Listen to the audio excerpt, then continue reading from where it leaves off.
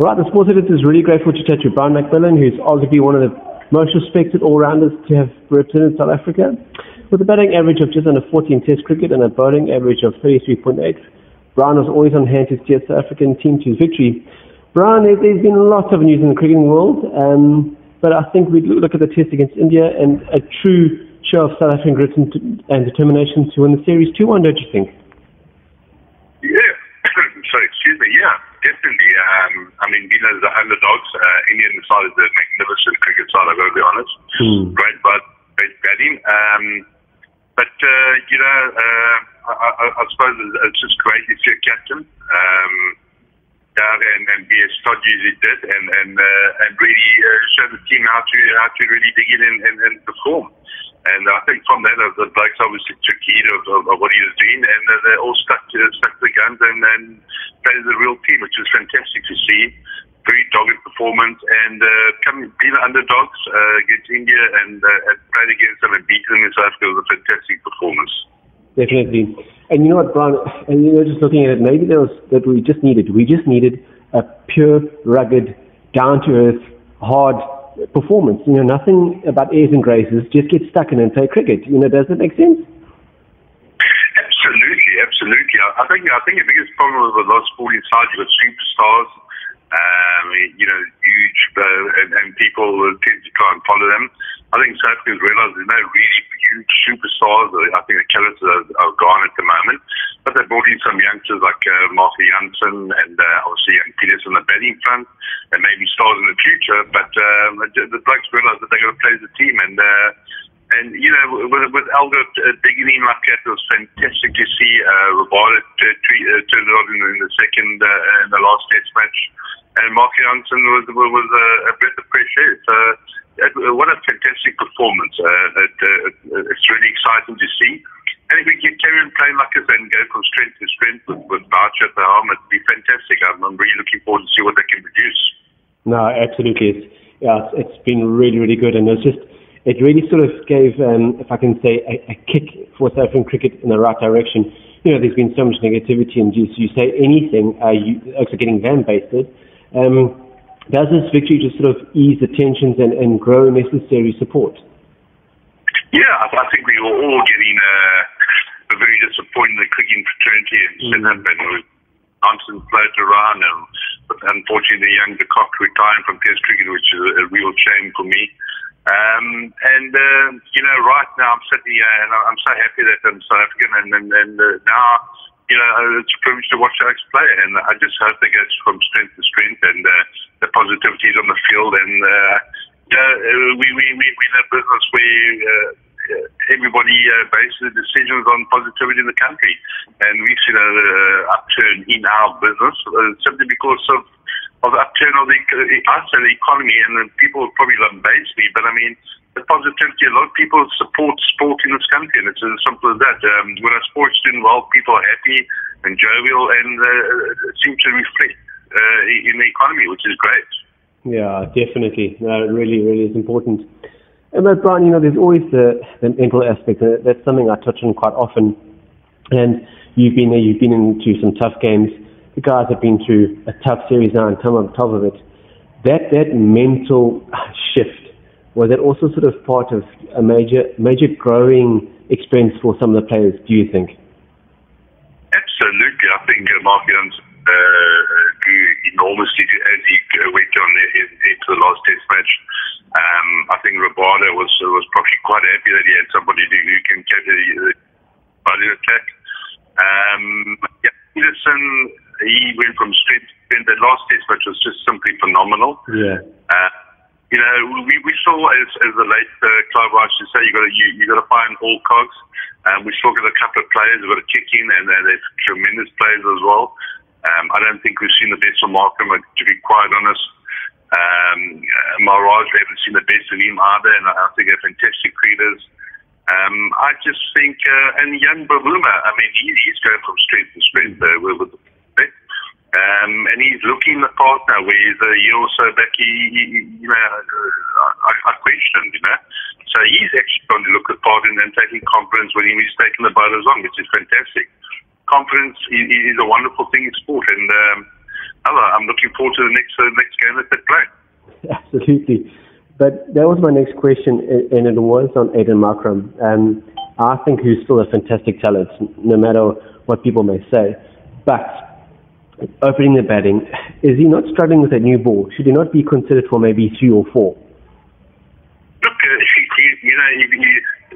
speaking, the new ball is, well, I wouldn't say it's easier, but I mean, sometimes it's better to play on a flatter wicket. It comes on quite nicely, and the swing is, you don't get too much reverse swing with it, which helps you, which might happen down the order. I think technically there is a flaw there, and I'm sure, and I've heard that people have helped with him. It doesn't seem to be listening too closely to it, but I think he'll have to feel it the hard way and work his way around. We can't take an opening batter and hide him at 4 or 5 or something like that, because he will be exposed there as well. There's no doubt about it. And if he's an opening batter, he must stay an opening batter. It's as simple as that. We got a batter that they're accustomed to batting in certain orders, and you can't mess them around just because somebody's out of form. If he's out of form at opening batter, then drop him and get another batter in. It's as simple as that. There's lots of people around that can perform as well. And we see with young Peterson's coming to the series now, and he's had a hell of a series. So if Markham needs to bat, and he needs to get some form, put him back into your provincial setup to get some runs, and then bring him back in the side. It's as simple as that. But he has to sort out technically. There is a technical flaw. You can't play white ball cricket in Test match, and that seems to be what he's trying to do. Yeah, no, for sure. Because I just want to add to what you're saying there, about getting a new guy in and doing it, because I think Australia did it well, and I think England tried to use a similar rotation policy, but I think it's actually backfired against them, looking at the Ashes. But yeah, surely now, we've got New Zealand coming up. Surely that's a chance for a young up-and-coming guy, I think of Sardal Avia, who's in the squad. Give him a chance, because these guys get taken to the squad, but you never ever see them. It must be a bit frustrating for them. I don't know. Yeah, so what do you think? Looking ahead, definitely, yeah, sorry. Because you're going to rotate it, there's no doubt about it.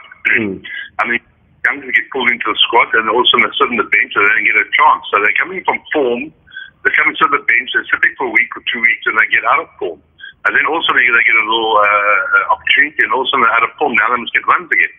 So I think it's informed players must be selected, especially in South Africa. And if they're not playing the side, they must get played provincial cricket. I'm not quite sure what the agenda is on the provincial side, or franchise side as they call it.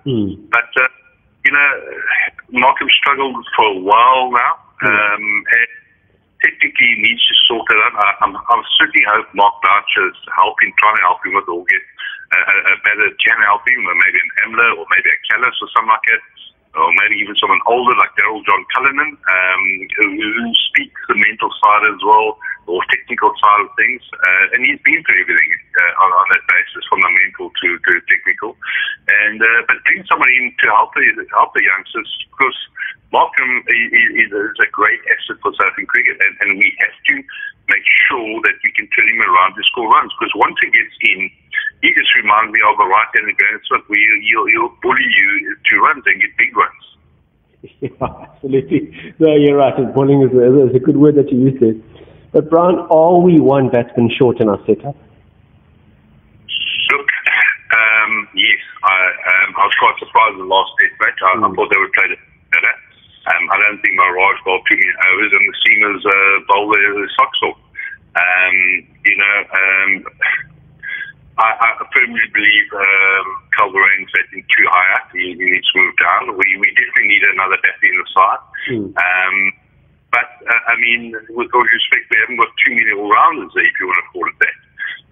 So I think that's a big issue. All-rounder would add a bit of batting depth.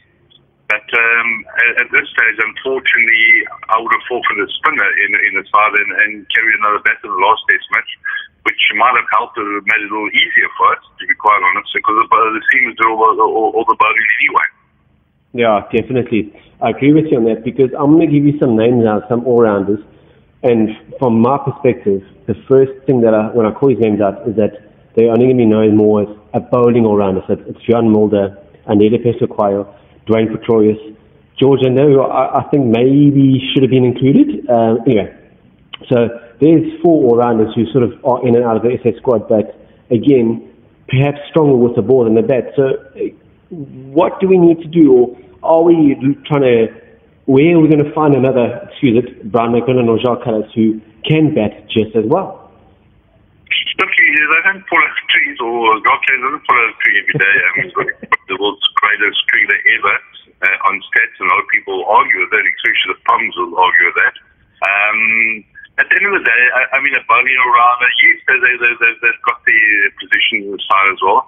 I would like to see more of a batter that can bowl a little bit and help out with the bowling, because there were the 4 frontline bowlers and that type of thing. It needs someone to fill in here and there for 12 or 14 overs in the game. So, who have we got? I'm not quite sure. Mulder, maybe on his side, he must concentrate his belly and bowling a few swingers and that type of thing. He might be the, I think he's probably the better batter of the lot. He's correct. So maybe he's the one to look at. And I think on the wickets that they played, I think he might have done a good job as well. Yeah, very, very true. Now, Brian, I want to touch on something very interesting, but I have to ask you, did you ever get into trouble for sharing your thoughts on the cricket pitch? You know, I think there was some because as Richard Snell once said, throwing is for the verbally crippled, and I think I must have been crippled. Oh, it is actually one of the most serious, one of the most funniest moments I've ever seen, because, that decision for the OBW, which I believe basically swung the game in South Africa's favour when Dean Elgar wasn't given out, and they just lost their minds. But you don't behave like that as a captain when you shout at the stump mark, do you? That's much pressure on the captains nowadays, and it's that thing tends to go with cricket, which makes the Test cricket so wonderful. And he is very expressive in his ways, and I just giggled. I thought, I felt so much, so bad for him, and I mean, it is what it is. The decisions are there.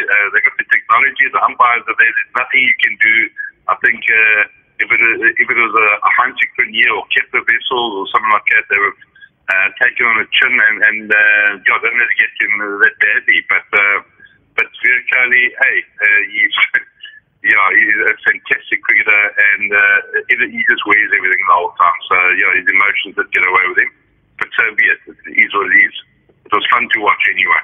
Yeah, it was, and that's why cricket, like you said, is such a fantastic thing. But what's interesting with his career, last made a century, I think it was in 2019. So I think there's also that pressure, he's got a test average of 50 runs. The guy is proper, but I think he is human after all, and you do slip up once in a while, but it really added character to the test. It really was a fantastic test. But where do they draw the line in terms of reprimanding? Do you just say that, he just lost his cool and we carry on? Because South Africans are also very sensitive with what happened with Rabada, etc., etc. We must just move on, mustn't we? Yeah, I think sometimes that some might is good and it's bad and things like that. I think people, and I know that you get paid for it, I know it's in contracts, I know all that nonsense. People have got to be sensitive. These blokes are under high pressure. They're in isolation, they're doing this and doing that, and it's all about performance and just the way it is. If you remember John McEnroe, I mean, would he play in tennis nowadays? No, he wouldn't play in tennis nowadays. Yeah. I mean, I remember the old days in the cricket field, when I grew up, and the amount of abuse and swearing that happened, and my mother and my aunt and my sister, and everybody took it. But it's part of growing up. I mean, it's expressive sport. As long as you don't get personal, I think that is the crux of the whole argument. But everybody wants to see emotions. Sports people are normal people. I mean, they have a beer and they pay taxes, hopefully. And, it's just the way it is. They've got to express themselves. They can't be mummies there and keep their mouth shut and carry on like it. And I think as a spectator, you want to see the emotions. You want to see how they play it out. And I think it adds to it. You see how some people are quieter. Like a Jacques Callis, I don't think he ever looked upset on the cricket field in his whole life. But he was. I mean, he felt it, believe me. But he was non-expressive. But Kohli, he was so expressive. Also a great cricketer. It's just the way it is. The crowds want to see it. They want to see emotion come out. Yeah, for sure. But I'm glad it's kept cricket interesting and really very necessary. But Brian, as we sort of draw towards an end, our next test is away to New Zealand. But also there's a bit of pressure there in the sense that we actually need to win away as well. Don't you feel? Correct. And I tell you what, it's not going to be easy series away.